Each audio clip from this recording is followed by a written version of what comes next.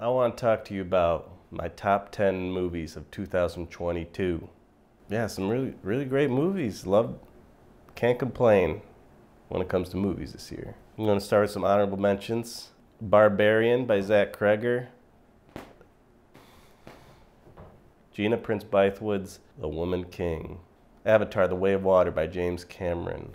Watch this in IMAX 3D while you can. You're gonna love the way these little sea creatures look, that big ass whale. Babylon by Damien Chazelle. I just saw this movie, and I gotta say, Tobey Maguire's cameo steals the show. Alright, now we're getting to the proper list here. Number 10, I got Marcel the Shell with Shoes On by Dean Fleischerkamp. It made me cry, and a movie that makes me cry, I gotta give it a lot of points for that. Number 9, Glass Onion, a Knives Out mystery by Rian Johnson. This movie is really funny. I think it's funnier than the first Knives Out. I like seeing Ed Norton. Ed Norton's an old favorite of mine.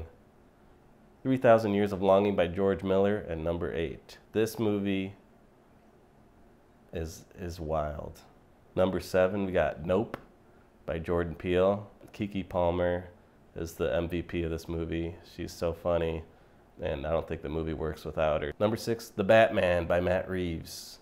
I'm not a big superhero fan, but this one I really liked. I saw it twice in theaters. I'm a little embarrassed by it because it's like a 3-hour superhero movie, but I love Paul Dano as the Riddler. I think Robert Pattinson as Batman kills it. Skinny emo Batman.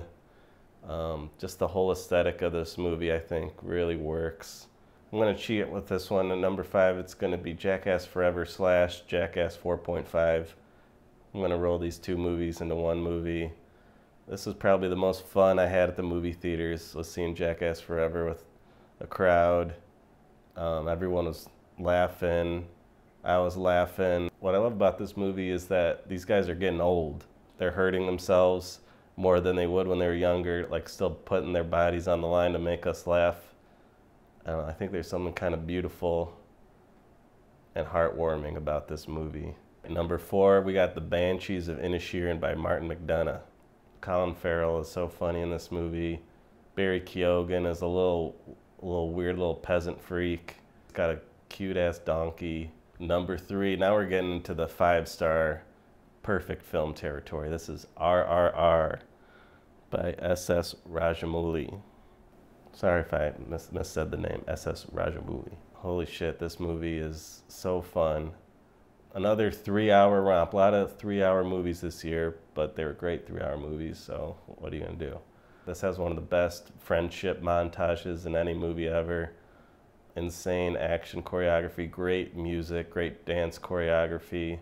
Number 2, we got Mad God by Phil Tippett. And the fact that Phil Tippett has been working on this movie for 30 years, just like tinkering away at this fucking hellscape like a madman.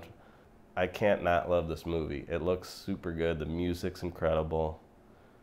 I don't understand what it means or what's going on really at the end, but it doesn't matter.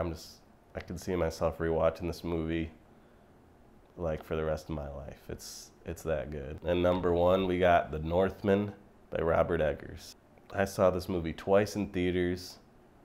Loved it the first time, loved it even more the second time. I can't even describe how good this movie is. It's so good.